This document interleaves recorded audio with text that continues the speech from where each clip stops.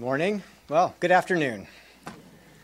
It's good to be with you again. It's been a while. My name is Dave Van Drunen. I'm an OPC minister and professor at Westminster Seminary, California, and I'm very happy to be with you again and to join you for worship.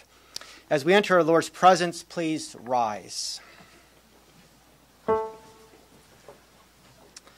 Hear a call to worship from Psalm 96. Oh, sing to the Lord a new song. Sing to the Lord, all the earth. Sing to the Lord, bless his name. Tell of his salvation from day to day. Declare his glory among the nations, his marvelous works among all peoples. Let's pray. O Lord, our heavenly Father, we have heard your call to enter your presence. And indeed, we do so, Father, in obedience to you, in gratitude for this great gift, in joy that as we come in the name of our Lord Jesus Christ, that we come on his merits because of his perfect work, by the help of his Holy Spirit. And we know that when we come to you in his name, that you hear us, that you welcome us, and that you bless us. And so, Father, we do pray that you would set our hearts and minds upon the things that are above now, where Christ is seated at your right hand. We pray that you would take away the distracting thoughts, the sinful thoughts. And, Father, we ask that we would set our hearts and minds fully upon you and upon the grace that has been revealed to us in our Lord Jesus Christ, in whose name we pray. Amen. Grace to you and peace from God our Father and the Lord Jesus Christ. Let us sing together now in response to God's call to worship him as we sing the doxology number 567.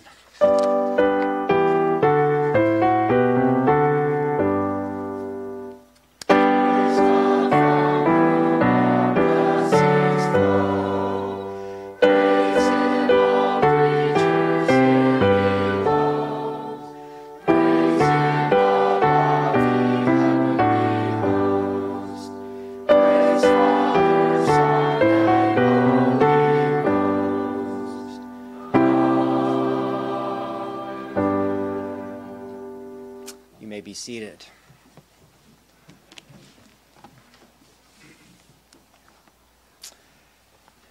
It is certainly a great privilege to enter the presence of the living God. And as we do so, we are reminded of his holiness and our own obligation to be holy as his people. And also, as we do so, we are reminded of our sin. Let me just read a couple of verses from 1 Peter chapter 3 to remind you of God's law as it's summarized very briefly but very beautifully in these verses. The Apostle Peter says, "Finally, all of you have unity of mind, sympathy, brotherly love, a tender heart, and a humble mind. Do not repay evil for evil or reviling for reviling, but on the contrary, bless. For to this you were called, that you may obtain a blessing." As we consider those words, let us turn to our Lord in prayer. Let us confess our sins in expectation of God's mercy for those who seek it. Let us pray. Our Heavenly Father, we do acknowledge that you are a God who is high and lifted up. You are a God to whom the angelic host sings, "Holy, holy, holy." And we know, O Lord, that you have revealed yourself to us and have called us to be holy as you are holy. And Father, as we consider your calling, we recognize that we are a very sinful people. And so we turn to you again, O Lord, and seek your pardon in our Lord Jesus Christ. Father, we confess to you that we so often do not have unity of mind. We like to go our own way. We persist in stubbornness to pursue the desires of our own hearts. We are much more eager to serve ourselves and to please ourselves than to serve and please others. We pray that you would forgive us for this, O Lord. We pray, O Lord, that you would forgive us when we lack the tenderness of heart and the humility of mind that you have called us to. Father, we pray that we would look upon one another and with compassion see our fellow image bearers, our fellow brothers and sisters. Yet we confess, Father, that so often we see others as burdens rather than as our brothers and sisters. Father, we pray that you would forgive us when our hearts are filled with hatred and desires for vengeance, rather than having that humble and forgiving spirit. O Lord, we have been so richly forgiven in Christ, and yet how slow we often are to forgive. So, Father, we pray that you would forgive us for these and for all of our many sins, for we confess them to you in the name of our Lord Jesus Christ, our great Savior, who has taken all our sins upon himself. We know that it is by his wounds that we are healed. We pray this in Jesus' name. Amen. It is so wonderful to be reminded that if we confess our sins, that our Lord is faithful and just to forgive us of our sins and to purify us from all unrighteousness. In Titus chapter 3, the Apostle Paul says that when the goodness and loving kindness of God our Savior appeared, he saved us not because of works done by us in righteousness, but according to his own mercy, by the washing of regeneration and renewal of the Holy Spirit, whom he poured out on us richly through Jesus Christ our Savior, so that being justified by his grace, we might become heirs according to the hope of eternal life. Be assured again this day that if you've confessed your sins, in confidence in the work of Jesus Christ, that you stand forgiven before your God. Let us respond to this great gospel message by singing together. We'll sing together number 124 in the Trinity Psalter hymnal, the setting of Psalm 124. Let us sing to our Lord.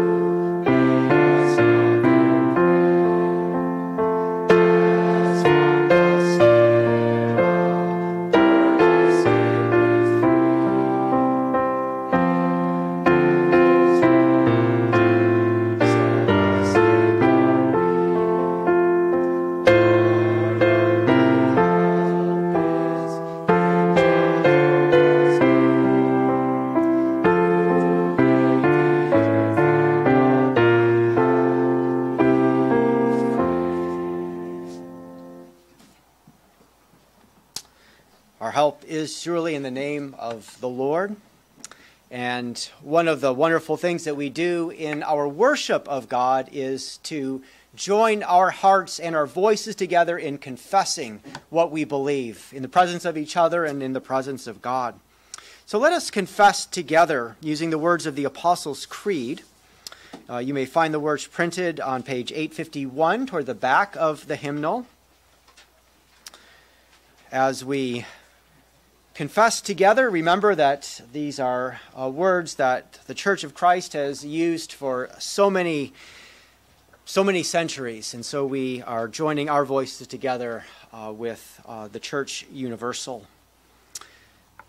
Brothers and sisters, what do you believe? I believe in God, the Father Almighty, maker of heaven and earth.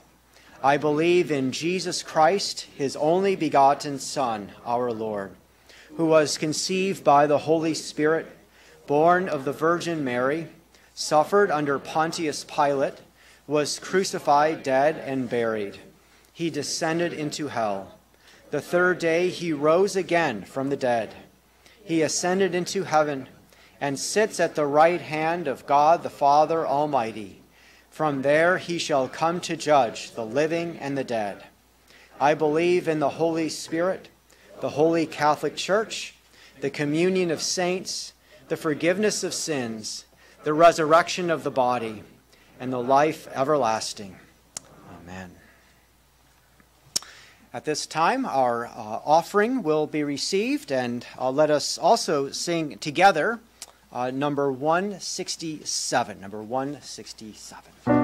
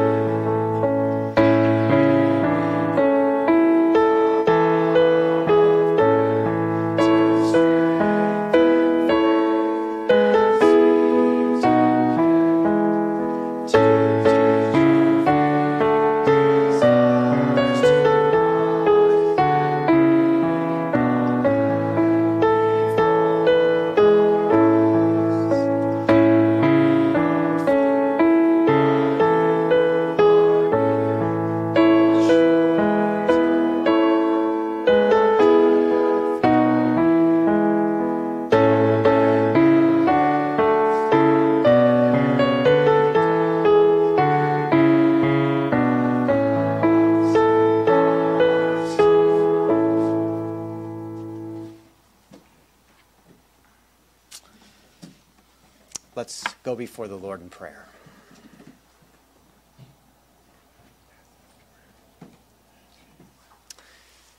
Oh Lord, we are glad to be here, to hear you call us to worship and to enter your gates with thanksgiving and your courts with praise.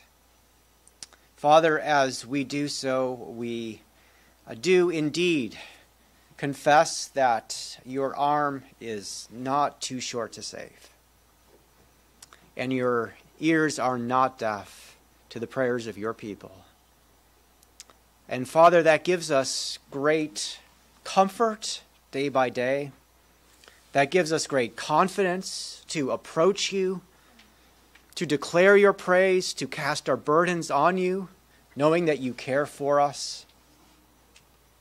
Father, how we thank you that we have such a great high priest over the house of God, our Lord Jesus Christ.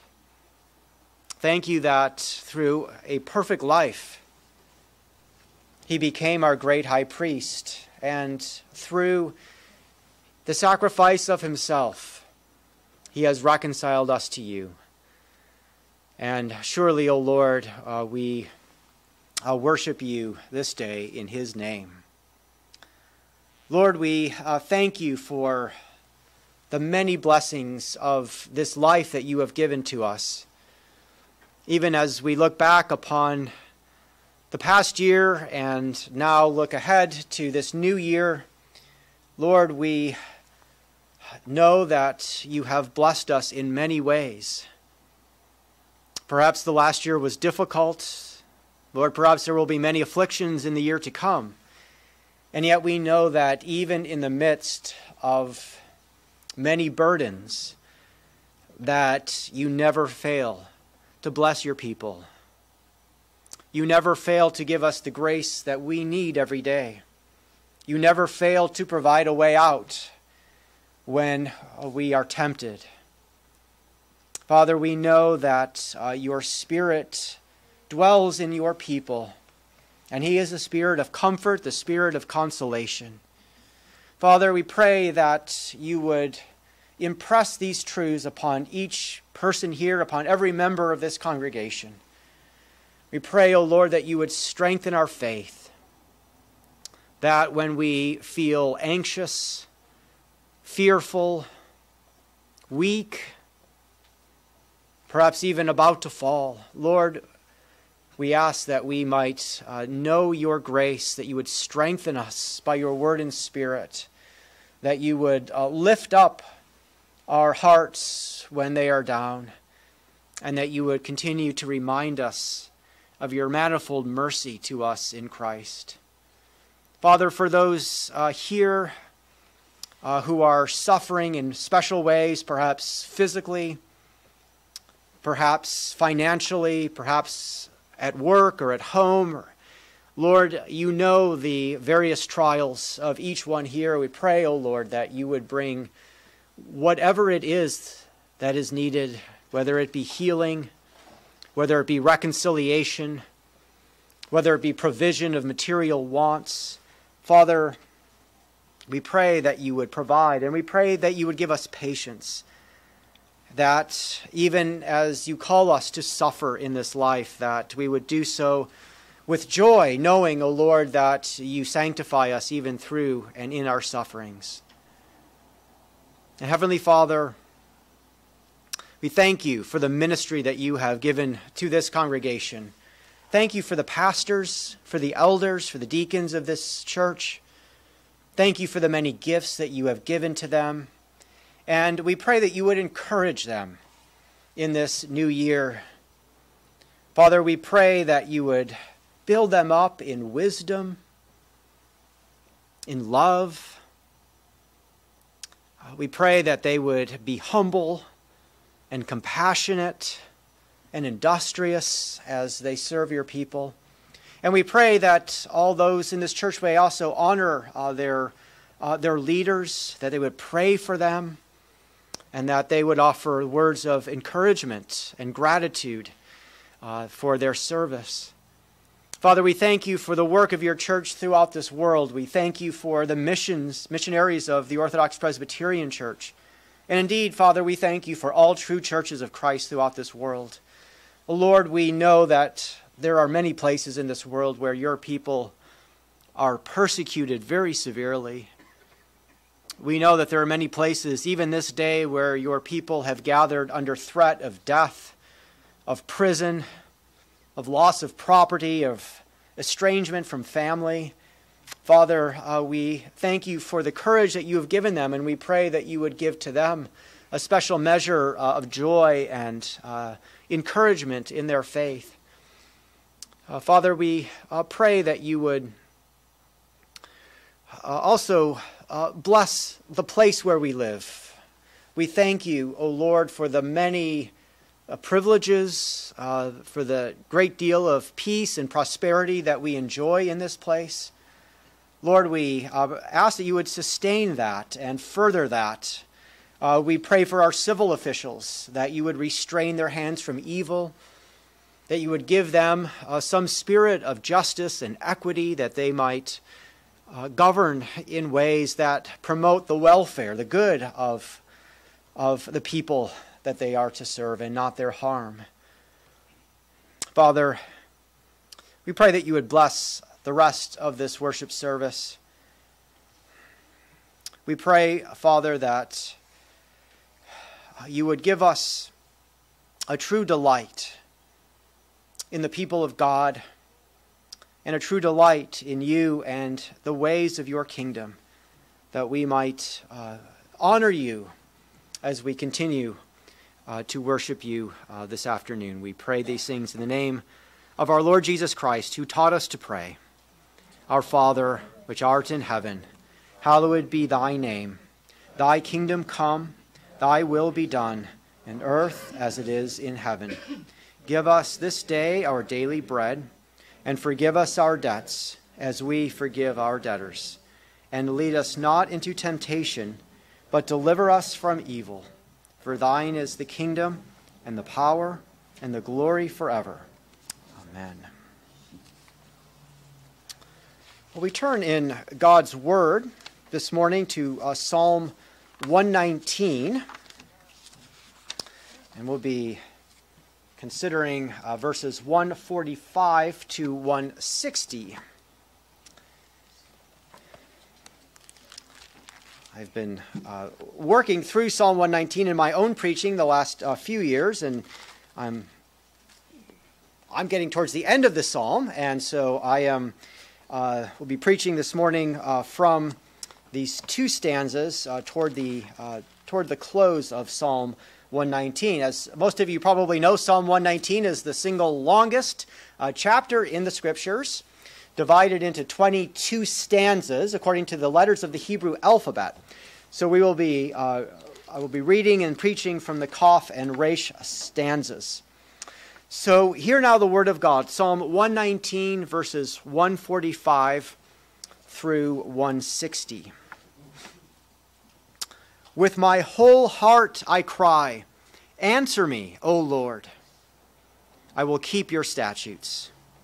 I call to you, save me, that I may observe your testimonies. I rise before dawn and cry for help. I hope in your words. My eyes are awake before the watches of the night, that I may meditate on your promise. Hear my voice according to your steadfast love. O Lord, according to your justice, give me life. They draw near who persecute me with evil purpose. They are far from your law. But you are near, O Lord, and all your commandments are true. Long have I known from your testimonies that you have founded them forever. Look on my affliction and deliver me, for I do not forget your law. Plead my cause and redeem me. Give me life according to your promise. Salvation is far from the wicked, for they do not seek your statutes. Great is your mercy, O Lord. Give me life according to your rules. Many are my persecutors and my adversaries, but I do not swerve from your testimonies. I look at the faithless with disgust, because they do not keep your commands. Consider how I love your precepts. Give me life according to your steadfast love. The sum of your word is truth, and every one of your righteous rules endures forever. This our reading of God's word. Let's ask the Lord's blessing on his word. Our Heavenly Father, we thank you for the Holy Scriptures. We thank you that, as we have just read, that the sum of your word is truth. Father, we confess that as your people. They are true, your words are true, and they show us the way of salvation. They show us the way of our Lord Jesus Christ. They show us how to walk before him. And so we pray that you would bless your word to your people. May we hear your word with faith and repentance as we ought. and may you be richly glorified in your word this day. We pray in Christ's name. Amen. Well, brothers and sisters, prayer has always been central to the life of the people of God. You might think all the way back in Genesis 4, at the end of Genesis 4, we read that people began to call on the name of the Lord. And throughout the scriptures, people of faith cry out to God. They confess him and they look to him and they pray. The Psalms. We have sung from the Psalms. We've now heard a reading from the Psalms.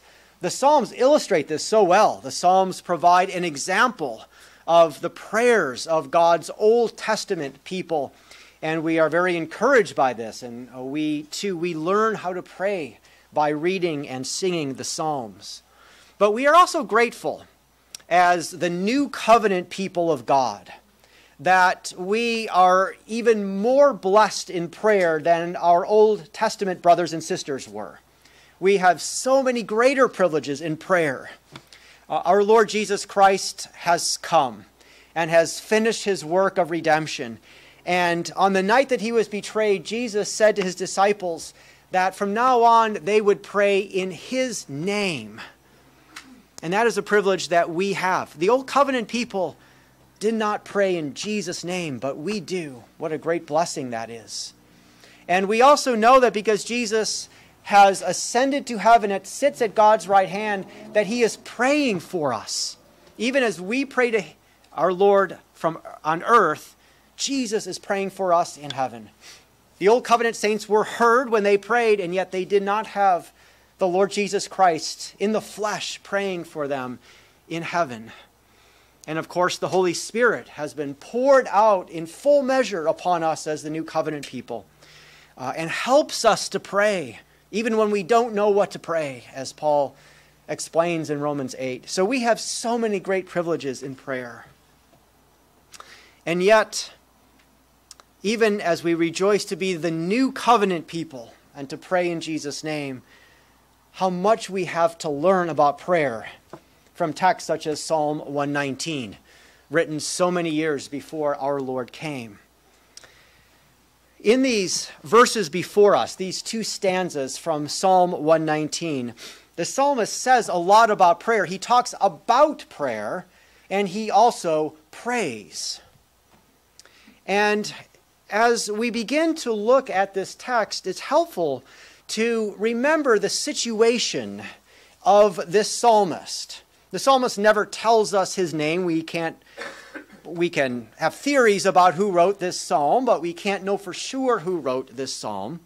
But we do learn a number of important things about this psalmist in the course of reading Psalm 119. And I want you just to think for a moment about some of the things we know about this psalmist. One thing we know is that he was a sojourner. He tells us that early in the psalm and repeats it. He was away from home.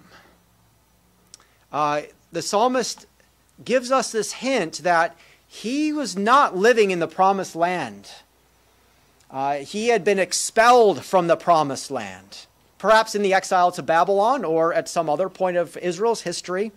But he's not living in the land. He's living away from the temple of God. He's living away from that inheritance that God had given to his people. And we also know that this psalmist was a great sinner. He confesses that he had been a rebel against God, yet he had turned and been restored to God's favor. And yet he was living in deep affliction. We see this even in the text that we read this morning, but it's throughout this psalm. He was a suffering servant of the Lord. And we think about this, how relevant this is as we think about the situation to which God has called us as the new covenant people. The New Testament tells us that we are sojourners. We're not sojourners because we have been expelled from some earthly promised land, but we are sojourners on earth because we are not in heaven. Our citizenship is in heaven, but we are living away from our true home, our enduring, lasting home. We are away from God's heavenly sanctuary. that place where our Lord Jesus Christ even now sits and ministers for us. That's our true home, but we're away from that home. And we are a people who suffer. It could not be clearer in the New Testament that God's new covenant people will be a suffering people who are called to follow our Lord Jesus Christ by taking up the cross and denying ourselves. And so as we think about this psalm, these prayers and the teaching about prayer of this psalmist, we remember how pertinent it is as we seek to be a people of prayer as the new covenant people of God. So let's look first at the Kaf stanza, verses 145 through 152. Now, in a sense, the whole of Psalm 119 is a prayer. And also, within Psalm 119, many of the verses contain mini prayers. So some of the verses contain statements. The psalmist will state something. And many other verses are prayers, short petitions that the psalmist offers up to God. But here, in these opening 4 verses, verses 145 to 148, you might say that the psalmist is describing his practice of prayer. He's not praying per se here, but he is describing his own prayer life. And notice the verbs that he uses in the opening 2 verses. He says, verse 145, with my whole heart I cry. In verse 146, he says, I call to you. He describes his prayers as a crying out to God. His prayer is a calling to the Lord. And one thing that we note is that prayer here for the psalmist, and this is true for us, is that prayer is not simply passing along little bits of information to God. It's not like sending God an email with the things we're thankful for today. We don't send God a memo with requests that we have right now. Prayer, as the psalmist describes it, is crying out to God with your whole heart. It is calling to him. Prayer emerges from deep within.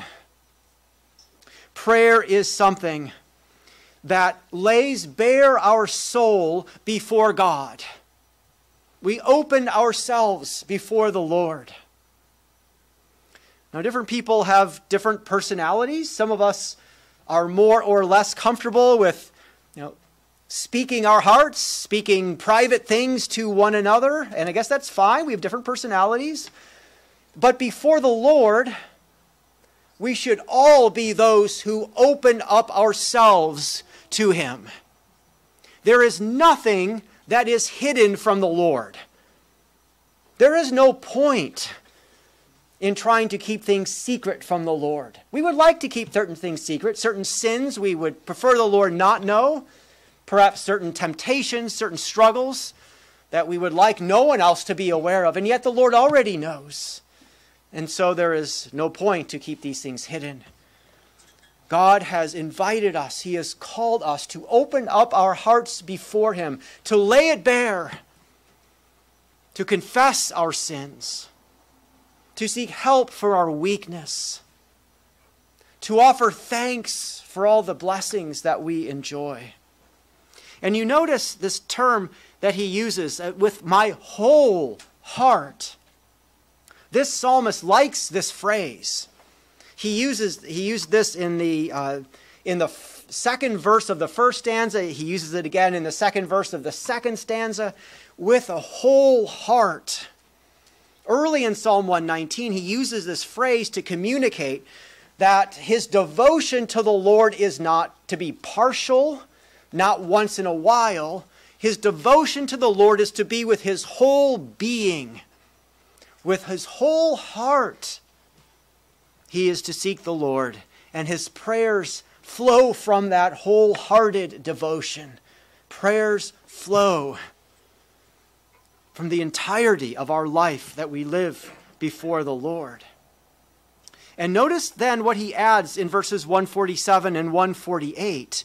Here he speaks of it in terms of time, but you still get this sense of how holistic our prayers should be. In verse 147, he says, I rise before dawn and cry for help. In verse 148, my eyes are awake before the watches of the night. Both whether it's early in the morning or whether it's late at night, the psalmist is a man of prayer. You might think of 1 Thessalonians 5:17, where Paul encourages the Thessalonian church to pray continually, to pray at all times.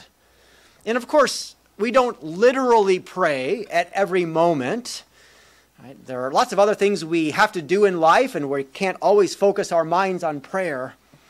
But there is a sense in which the people of God are to be praying always, because prayer is to characterize us. It marks us as the people of God.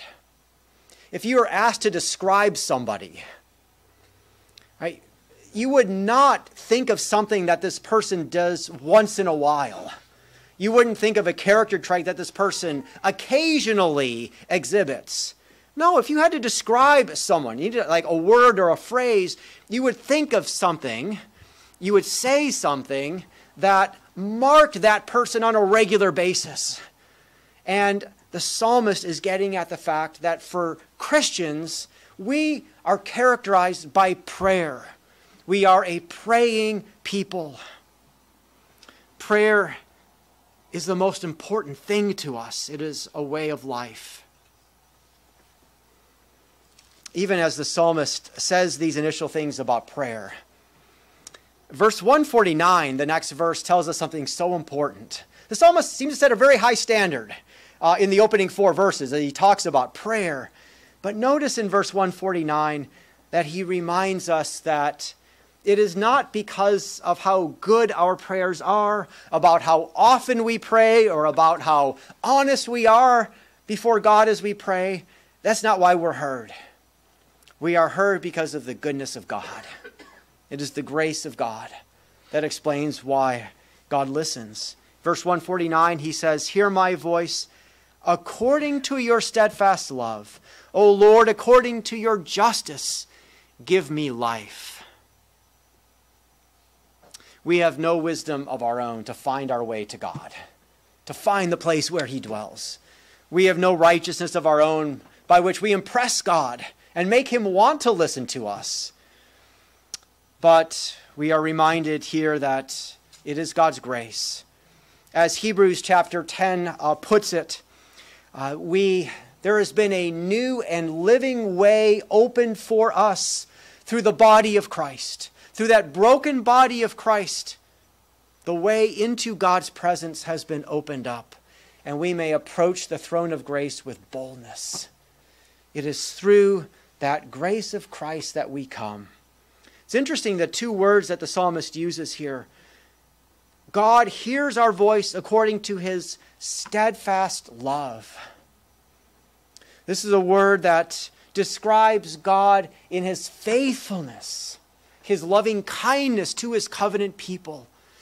He made promises long ago. This psalmist, however many millennia ago he lived, he knew the promises of God to save his people, and God has kept that promise in sending his Son.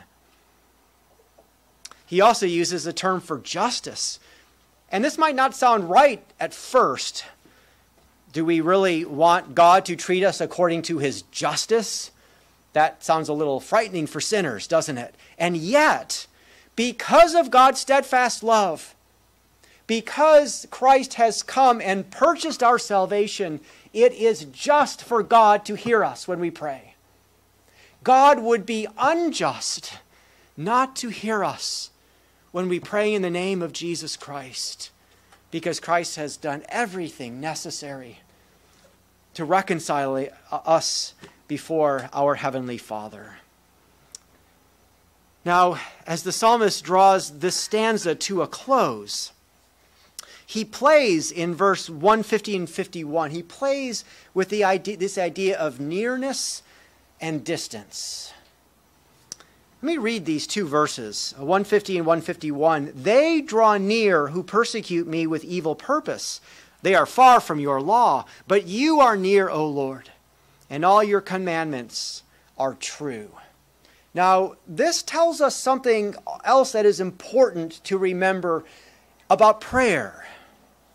We pray to God out of need. We pray to God out of weakness. I mean, if we weren't needy and weak, why would we pray? God doesn't have to pray because he is self-sufficient. He is all-powerful. He doesn't need help. But we're not. We're sinful. We're helpless. And when we go upon our knees and seek the face of God, we are acknowledging that. And also prayer, it acknowledges that in a certain sense, God is distant. God is in his holy temple. Christ has ascended to his heavenly sanctuary. We are still on earth. We are sojourners.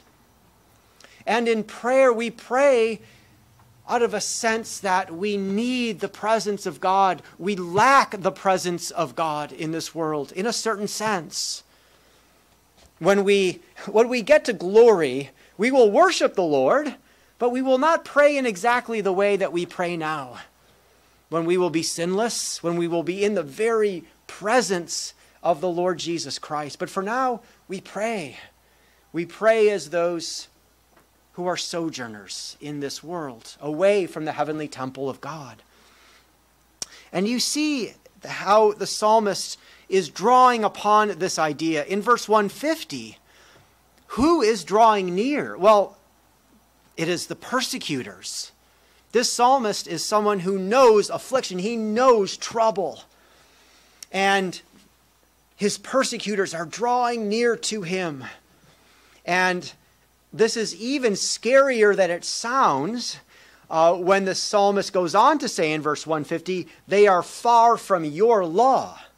Here are these persecutors who are drawing near to the psalmist, and yet they're very far away from God's righteousness, from God's goodness.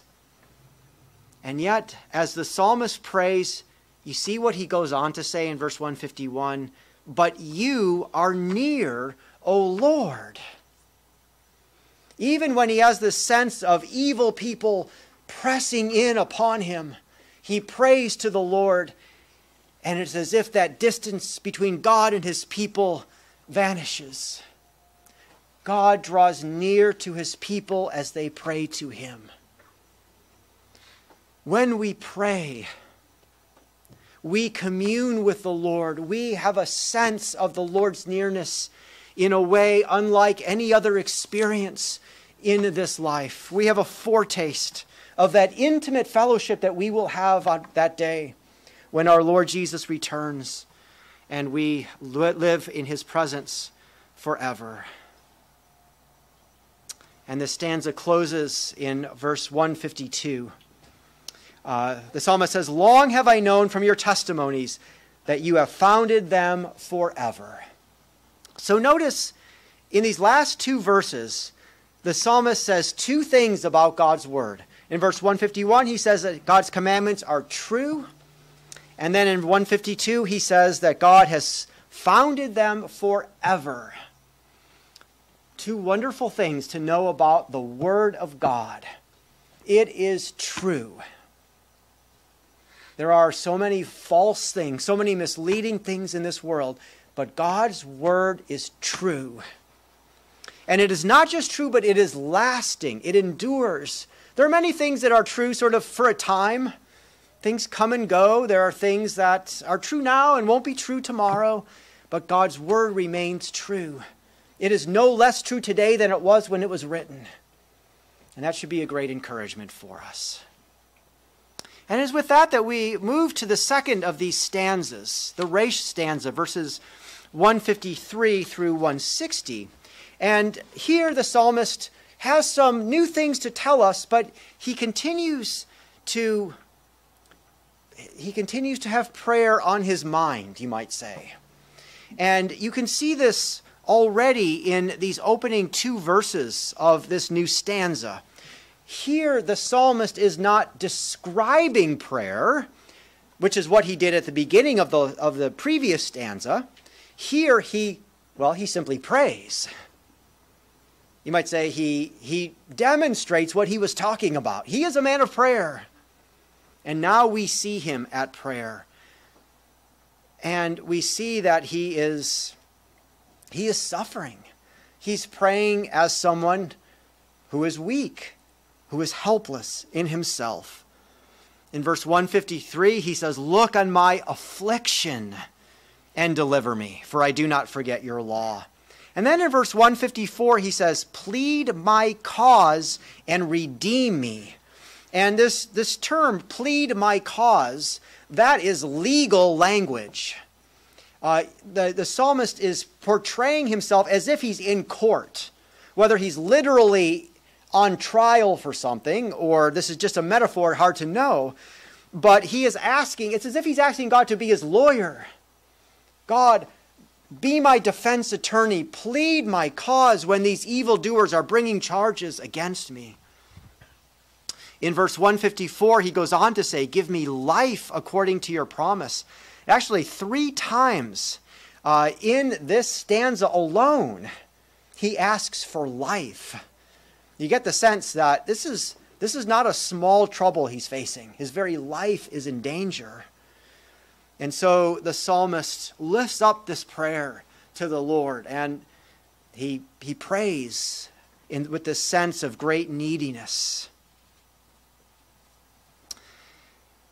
In verse 155, he adds to the sense of trouble by again coming back to this idea of nearness and distance.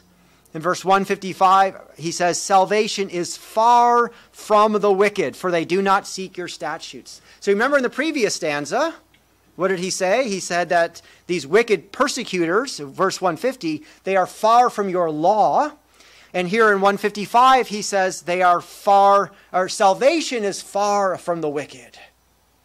Everything about God, his law, his salvation, the wicked are far from those things.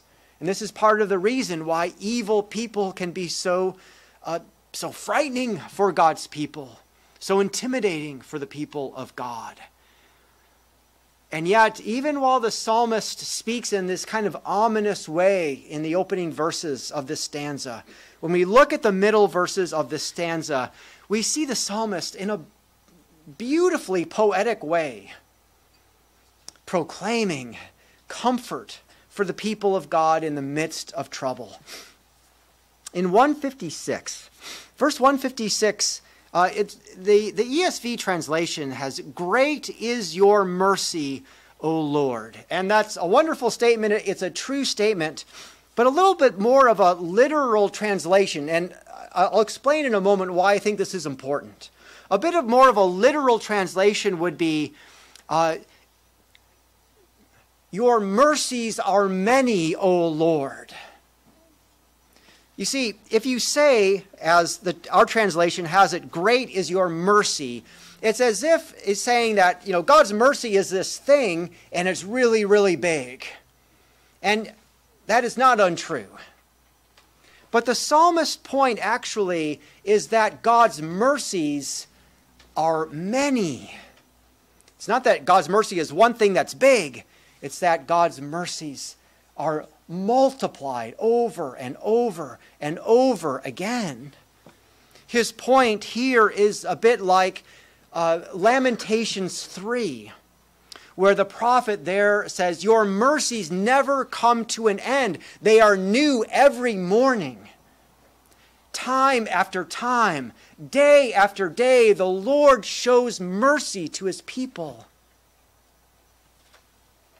And this is so powerful, and it's helpful to note this because in the next verse, verse 157, the psalmist uses the same word, the word for many. Verse 156, "Your mercy is many." And 157, "Many are my persecutors, and my adversaries. You see, the fact that God's mercies are many, it prepares us and it helps us in the face of the fact that our persecutors are many. Does it seem like there are many enemies of the people of God? Does it seem that there are many troubles in life, many trials in life, much suffering in life? What the psalmist is communicating here is that however many the enemies of God are, God's mercies are just as many. There is mercy of God to meet every trouble, every trial, every affliction. You will never run out of the mercies of God, no matter how many trials, no matter how many enemies you face in this life. We can be so anxious and afraid in the face of trials, in the face of enemies. But however many the threats, God's mercies are just as many. May we give thanks to God for that great truth. In verses 158 and 159, as we approach the latter part of this stanza and of our text, the psalmist uses a particular word that is obviously important for this stanza. Let me just pause for a moment. As I mentioned, Psalm 119 is divided into 22 stanzas according to the letters of the Hebrew alphabet. And so what that means, the way this psalm is constructed, is that, so there are 8 verses for each stanza, and each of those 8 verses in every stanza begins with the appropriate letter of the Hebrew alphabet. So just to be concrete, we're looking at the Resh stanza now. So every single verse, each of these 8 verses begins with the Hebrew letter Resh. Now, there is a fairly common Hebrew word that begins with this letter is the word for see or look. And the psalmist actually begins 3 of these verses with that word. There's no other word that he uses more than once to begin these verses. But it's obvious that the word for see or look is important here. The very first word of this stanza, verse 153, he uses this. Look on my affliction and deliver me. He calls for God to see him. And then again in verse 159, he again uses this word. It's translated here, consider how I love your precepts. It just is saying to God, look or see how I love your precepts. So in these 2 instances, the psalmist is asking God to see him. Now, if God was our enemy, that would be a frightening thing. We would not want God to see us. Right? We would want God to be as far away as possible. We want to be hidden from God.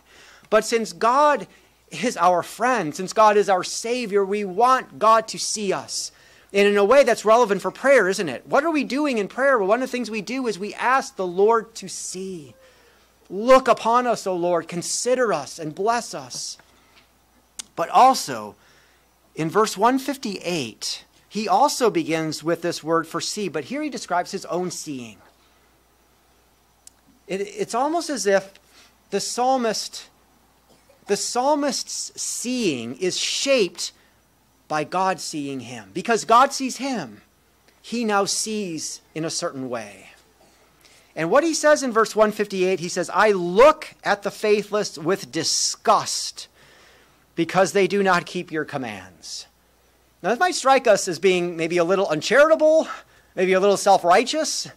He looks at the wicked and feels disgust. Ordinarily, we don't want to, we don't want to tell unbelievers that we are disgusted by them. That's not exactly the way we ordinarily would want to interact with them. But there's something important that the psalmist is communicating here. It's not self-righteousness. He's not being uncharitable. He's not giving us an evangelistic strategy here. But you see, one of the great temptations for the people of God is to be envious of the wicked. This can be true of you young people here. You might look at non-Christian friends you know, and it seems like they have fun in ways that you don't have fun. You can't, not supposed to have fun. Or this happens to adults as well. we look at the wicked, we see perhaps their prosperity. We see how they're able to succeed in certain ways because they're willing to do things that we're not able to do. And you see, that is a temptation we need to be on guard against. Let us not find the wicked attractive. Let us not look at their way of life and find it something to follow. The psalmist says, I look at the faithless with disgust because they do not keep your commands. He is saying, O Lord, I do not find the way of life of the wicked attractive. It turns me away because it is not in accord with your word.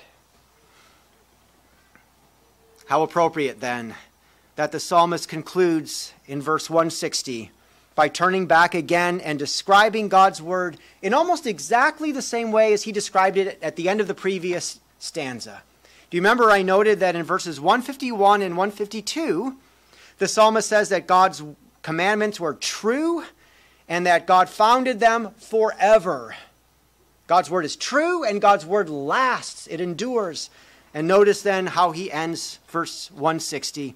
The sum of your word is truth, and every one of your righteous rules endures forever. Let this be our confession. God's word is true. God's word lasts. And because of this, we may be confident as we approach our Lord in prayer. We may know that he is near when we call on his name. And we know that his mercies are many to his people who seek his face. Let us pray. O Lord, our Heavenly Father, we thank you for this word of God. Lord, it is encouraging for us to read these words, these meditations of this psalmist of old. O Lord, we may not know his name with any certainty, and yet we know that he was a godly prophet and he was a man of prayer. And we ask, O Lord, that we would learn from him. O Lord, make us people of prayer. Make us people who delight to approach your throne of grace. Make us a people who come with confidence, confidence grounded in Christ and his finished work. O Lord, may we not hide anything from you as we come in prayer, for we know that you see us. We cannot hide anything from you anyway. And we pray, O Lord, that as we seek your face, that you would draw near to us, and that you would make your mercies abound to us. O Lord, in the midst of many trials of life, in the midst of disappointments, discouragements, persecutions, O Lord, whatever those trials be, we ask that indeed your mercies would be many, that they would abound to us, and that we would be encouraged as we ask that you are a God who answers and blesses beyond even what we can imagine. We pray this in Jesus' name. Amen.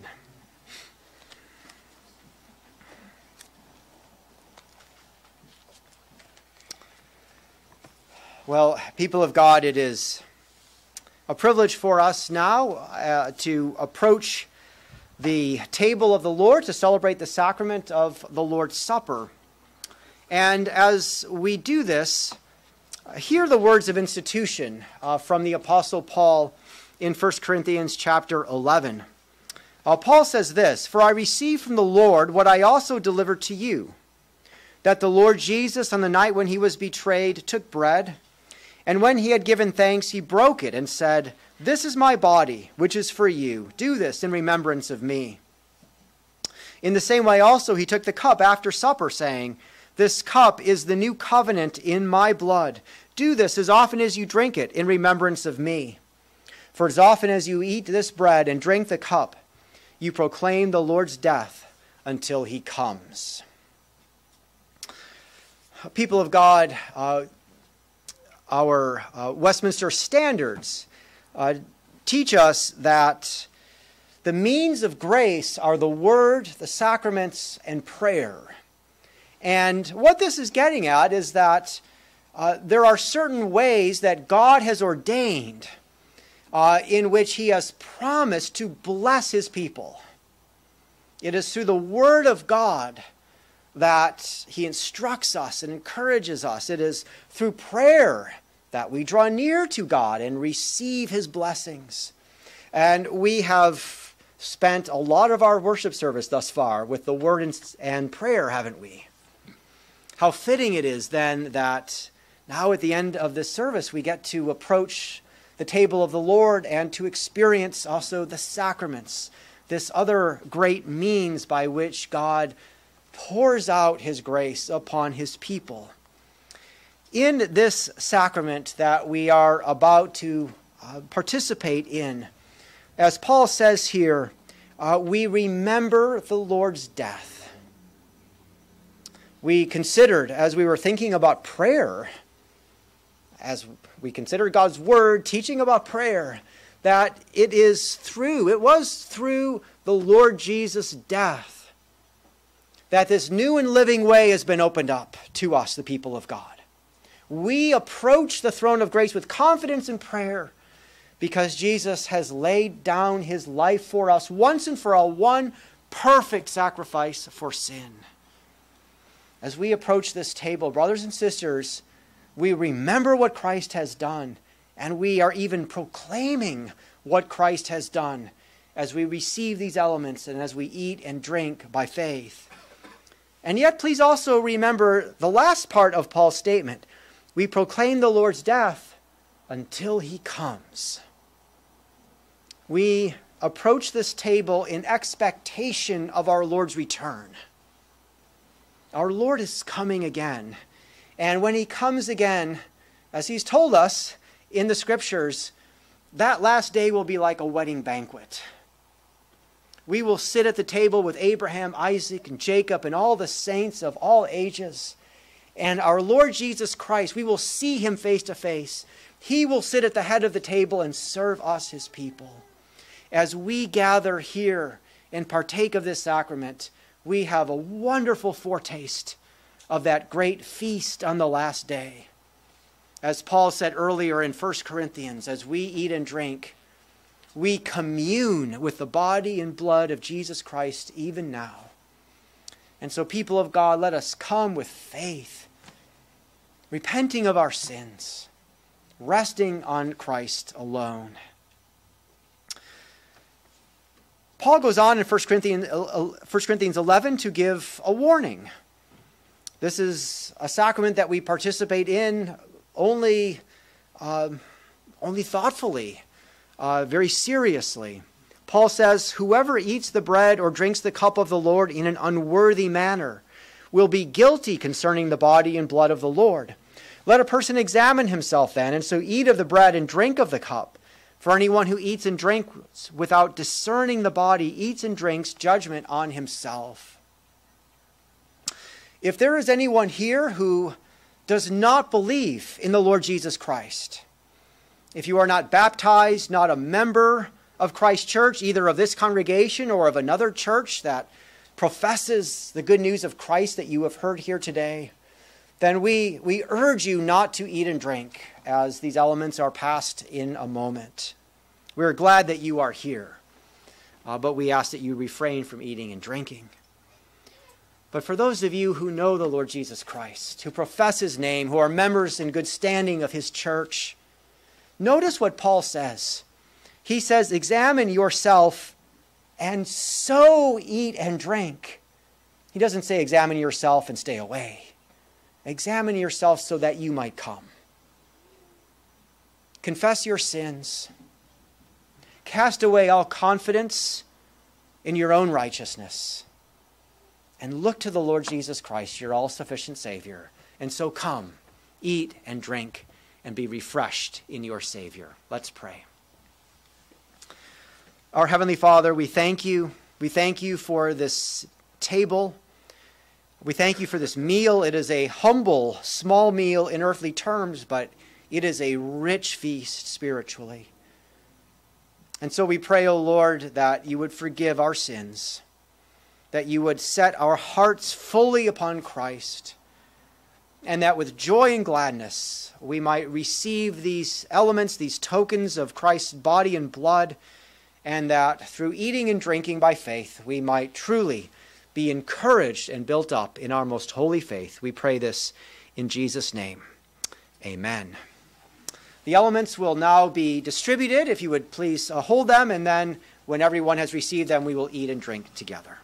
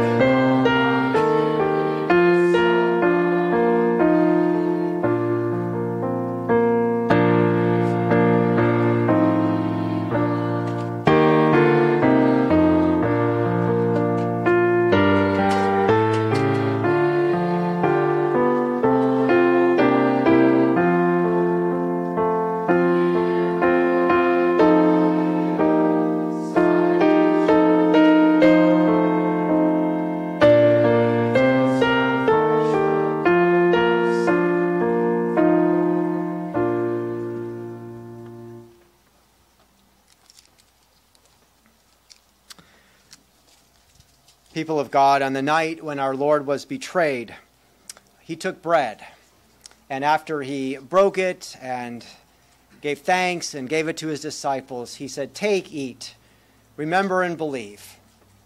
So now, remember that the body of our Lord Jesus Christ was given for you. Take and eat.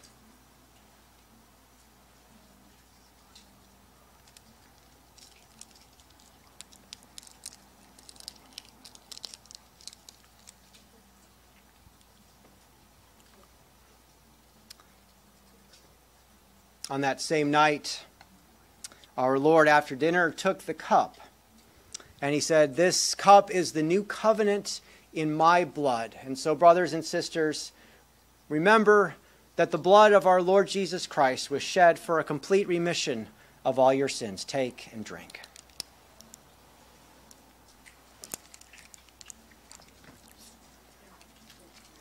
Let us pray.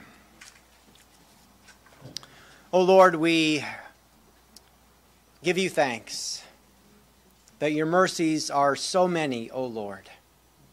Thank you that we may taste and see that the Lord is good. Father, we thank you for this bread and wine, such humble elements, and yet, O Lord, by eating and drinking, we confess that we commune with the body and blood of our Lord Jesus Christ. We thank you for this, O Lord. We praise your name for such a great salvation, and we pray that you would encourage our weak and sinful hearts as we partake of this great sacrament. We pray in Jesus' name. Amen. Our closing hymn this afternoon is number 119T. This is a setting of one of the stanzas that we considered from Psalm 119. So please rise and let us sing 119T.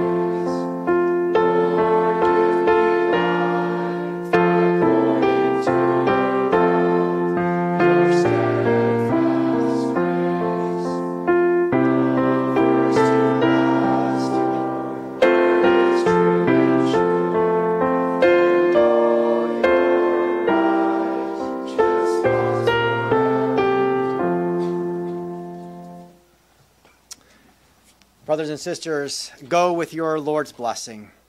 May the grace of the Lord Jesus Christ and the love of God and the fellowship of the Holy Spirit be with you all. Go in peace.